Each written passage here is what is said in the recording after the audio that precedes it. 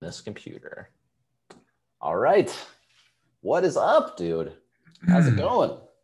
It's going well. Real well. What's the past couple of weeks been like?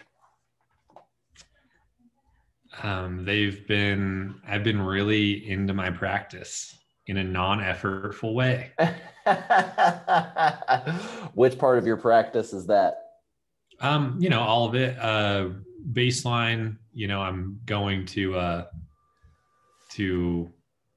groups, right? The regular groups I go to.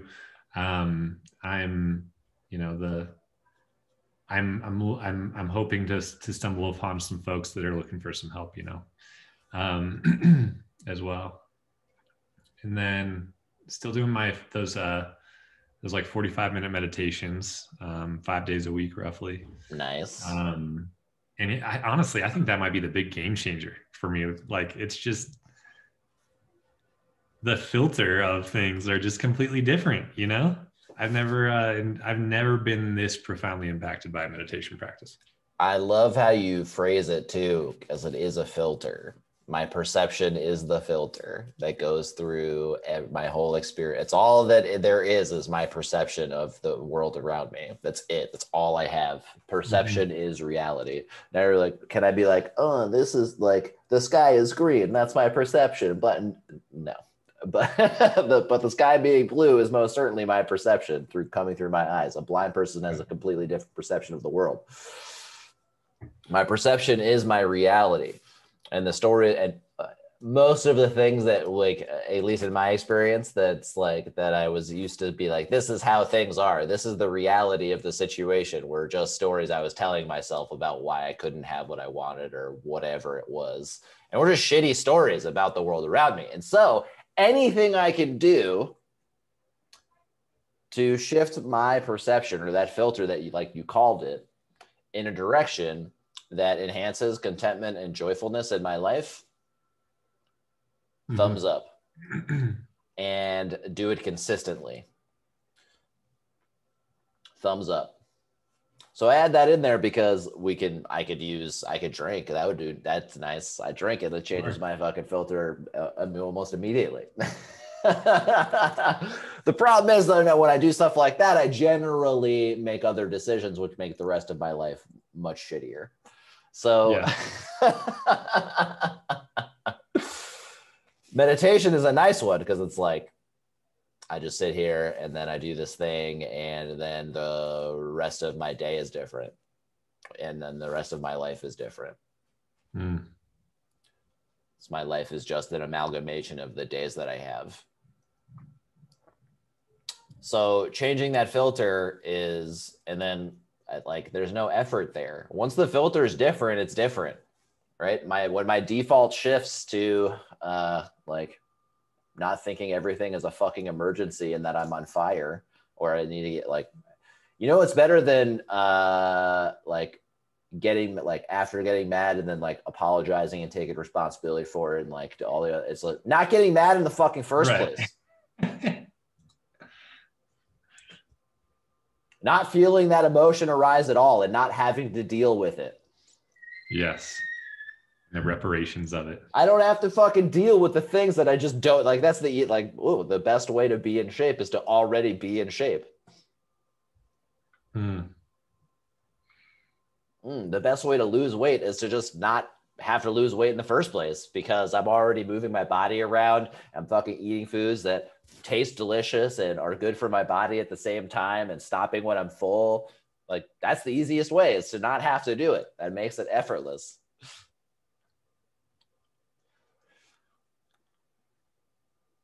And we might be like, oh, well, duh, obviously. Yeah. But it's like, how do we get there? And it's finding things that steadily shift our minds into this direction. And those can start, it doesn't have to be 45 minutes of meditation again. It'll be like, oh, maybe I'm just going to go for a walk. It's really funny. I'm watching The Crown, new season. It's fucking fantastic. It's so good. And the queen's like, you feeling sad? Just go for a brisk walk. And she's like, that's your solution to everything. It's like, yeah, because it works. I'm like, it does. It shifts momentum. whatever it is, whatever it is. I had a tendency to think that I had to do these big grand things to like switch my life around, move my life around. It was no, it's like small, basic shit repeatedly over and over and over again. And then that virtuous cycle just continues. Hold on, I've got like Slack pinging me a bunch, and I had to close the windows too. That's fine. Hold on.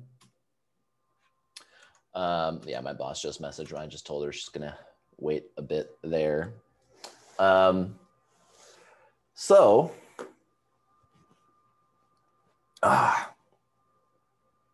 Meditations are going well. What else? Yeah, and I think that's my little like, at least it's seeming right now. That's the catalyst for a lot of things. Like since I've done that, like I don't even think about eating healthy, right? Or the way I want to. Like I just am.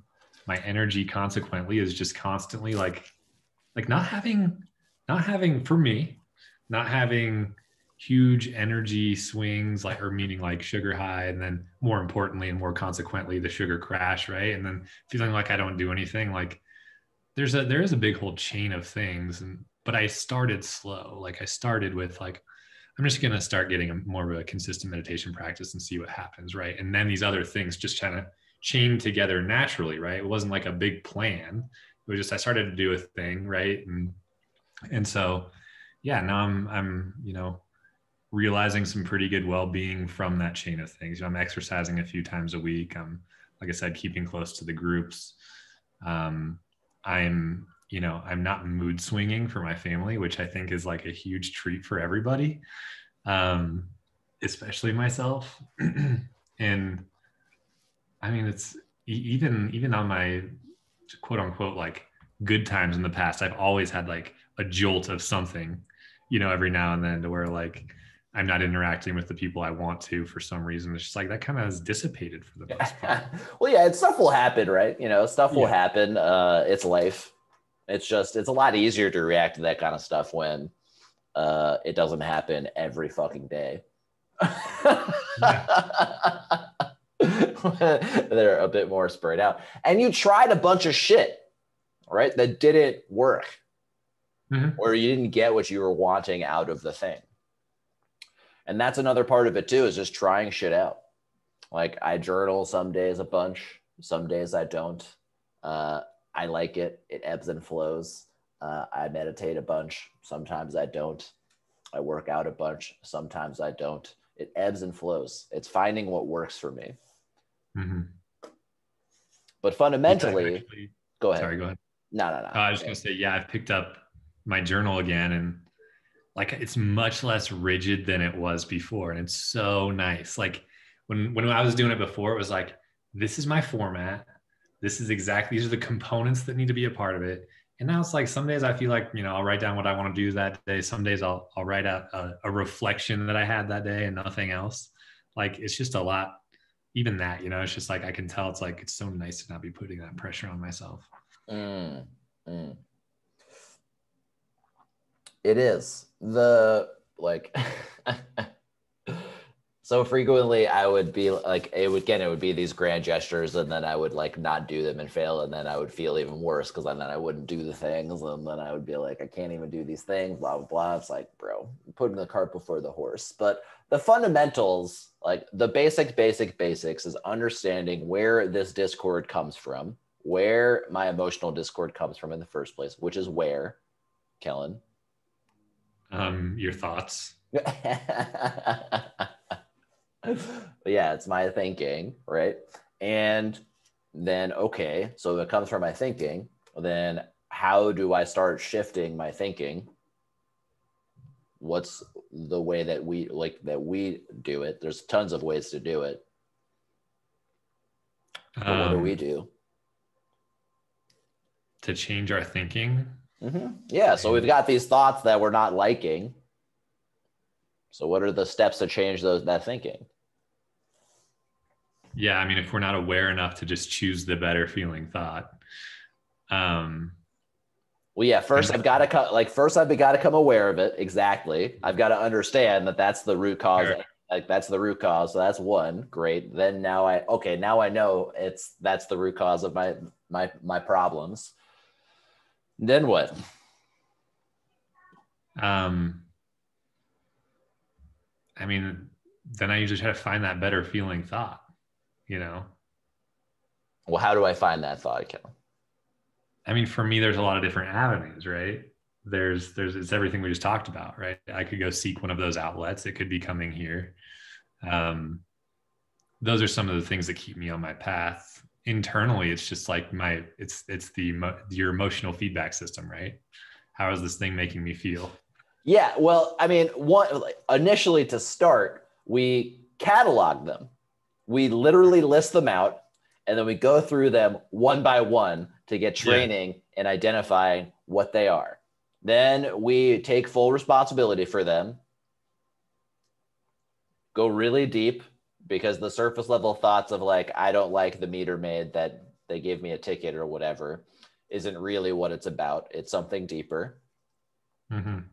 And we dig to that root cause to find out those root stories, right? And then once we discover the root, and okay, now we know we've got like 10 root stories that we're telling ourselves thousands of times a day, completely unconsciously. They're just happening. And we're like, well, what if we try different ones out? And that's literally all it takes. It's very simple. Mm-hmm. And then over time, almost seemingly effortlessly, like the stories just start to change. And that's an exponential process, right? Because at the beginning we don't have much evidence of what is the truth and what is the other thing that I'm thinking, right? And so it's like that's what's been kind of the biggest. I think that's just been the thing that's completely. It's like the fulcrum, right? It's like to where like you're walking up, you're starting to see some of these benefits of thinking these different ways. You're learning what patterns of thought are useful to you, what lies you're telling to yourself, what underlying fears you have. And then you start to get evidence of thinking the other way, right? And then it starts to become second nature. And it's just like, if you can keep going until you get there, right? Like It's I a still have no virtuous idea. spiral. It's a virtuous spiral. It's just a virtuous upward spiral that it all builds onto each other. And then it just gets easier and easier and easier and easier and easier and easier over time, which is pretty nice. In the beginning, it kind of feels like it's super hard. But the hardest part is just building that momentum. Once the rock is rolling down the hill, cakewalk.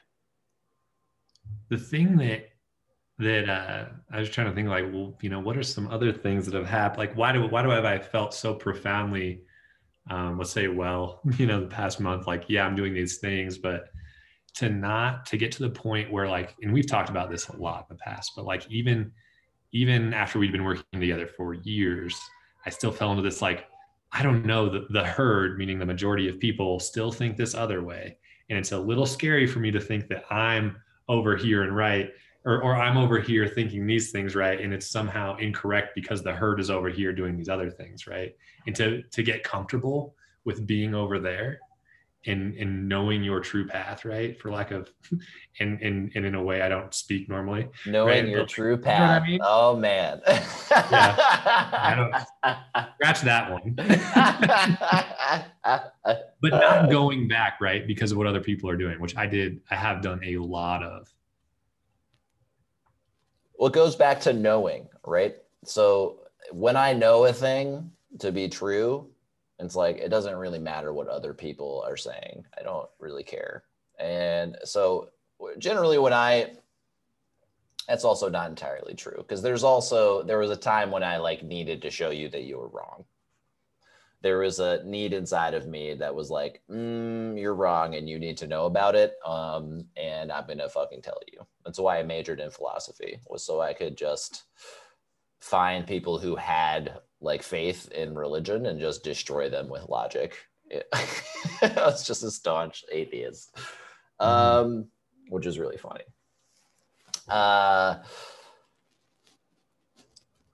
But that was a self-esteem issue. That was like, I'm going to get my enoughness by showing other people how right I am. That's where that came from. And the more self-esteem I built, the less I gave a shit about what others thought about a particular subject that I was an expert in. And it's so fucking freeing to just not have other people have to understand this stuff. It's awesome. Like if I I don't like, no one needs to get that. Like everyone else is going to be fine. They're going to be fine. And if someone's really suffering and they want to change, I'll absolutely fucking help them 100%.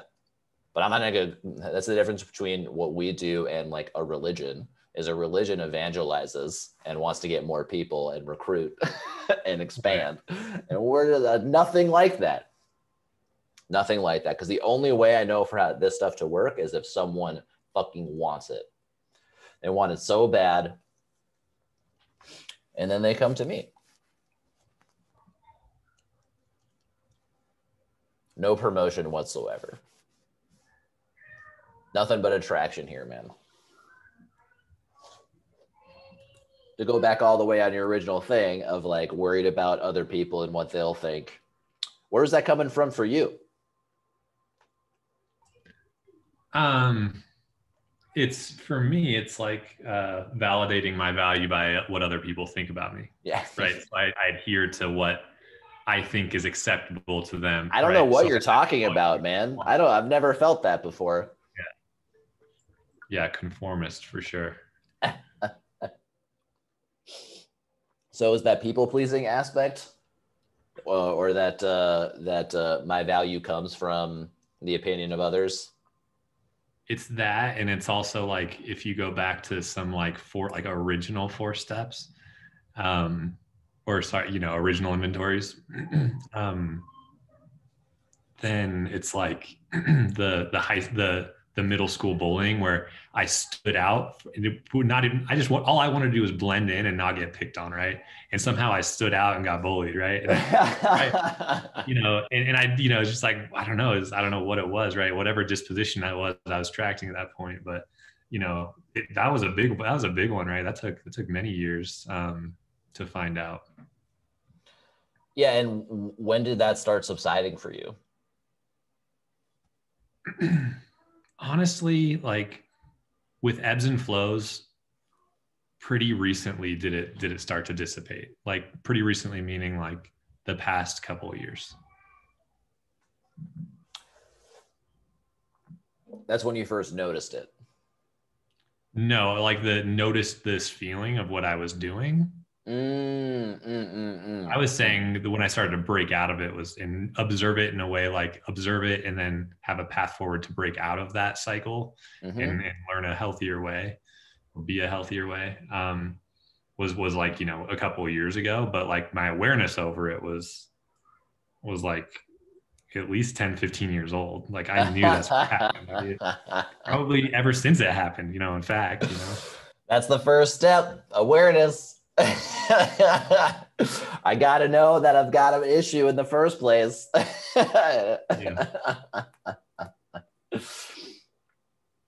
And so you're feeling a bunch of relief from that now? Or is it even, it's not like there's not even a thing? Yeah, it's not even a thing. Like, not even a thing. Well, it's like, I mean, yeah, I still have, obviously I still care what people think of me. Like I still like, whenever I hear like when people say, I was like, I don't care what people think. I'm just like, okay, that's exactly what a person who cares what people think would say.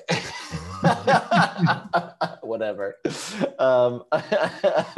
And I guess to clarify, right? Like, of course I have those moments, but if we're looking at it on a scale of now from 12 years ago, exactly. No, now it's not a damn thing. Exactly. It's not, it's like, it's just not a problem, right? There's a difference between like, wow, this sucks. And okay. Yeah. I felt the thing. It's not a big deal. Like an analogy, or not an analogy, but like an anecdote I tell on that one is like, I was suicidally depressed for like 10 years.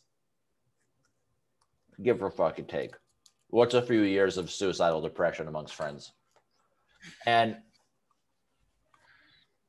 I'll be like randomly like throughout the house one day, and a thought will come up and be like, you should just fucking kill yourself.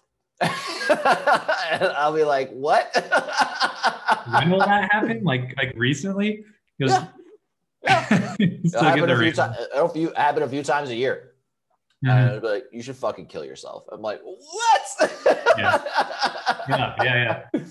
Right. But the response is like, that's absurd. Right. That's the official. It's not like like assent. Like, oh yeah, you know what? He's got a point there. It's like, no. That's important for people to hear, because I have that same type of stuff, right? And the observation of it and hilarity, rather than like being ashamed that you even have the thought. Very different things. Oh, it's like, and then part of this is also just maturing in general. It's just like, I am who I am, man. I've done fucked up shit in the past. I tried my best to remedy as much as I could, and the things I can't are just out of my hands. And I am who I am right now. And that's it. This is me. That's it. All I can do is work on being the best human being that I can continue to be. Hopefully I can put enough good in the world, right, to balance the scales out, so that when I die, at least the world's a little bit better off for me existing than not existing. That's it, man. That's it. Got a bunch of idiosyncrasies, personalities, you name it. And I am who I am. And I'm going to feel the things that I feel. And it's totally fucking fine. And most people feel people feel all sorts of weird shit, think all sorts of weird stuff. People are fucking weird. People are fucking weird, and it's fine. I'm weird. It's totally fine. Certain amount of self-knowledge, self-understanding. It's insufficient.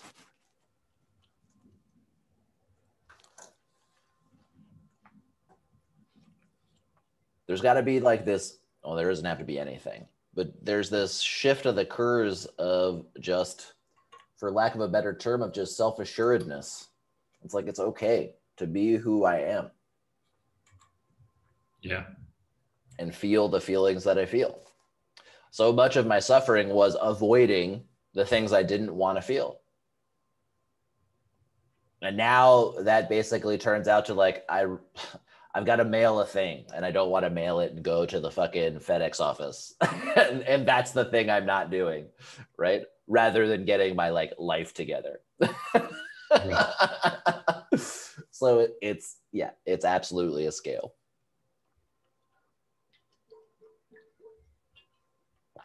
That reminds me, I've got to mail this. I got to mail this package. I'm just keep putting it off because I cannot stand the FedEx office. It's my least favorite place in the world. Yes. I would rather spend 6 months in Beirut than fucking the FedEx office for 13 minutes. That's not true. That's a total lie. I'm being hyperbolic.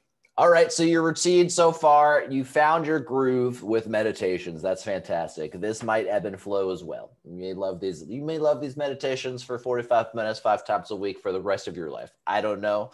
Or it could be 6 months, or it could be 4 years. I have no idea. It doesn't matter. Mm-hmm. What matters, right? We're going back to the test, emotional guidance system. How is this working for me? And that ebbs and flows, right? Just like fitness routines, how is this working for me? Oh, I'm doing so much strength training. I'm not doing enough mobility. Boop, something tweaks, right? And I get some feedback. Same thing with the rest of these routines. What else besides meditation? Nothing. I mean, I'm just finding more time to reflect, but nothing in particular. All right. So you're being with your groups, you're good. You're doing your meditation. And then what about service type stuff?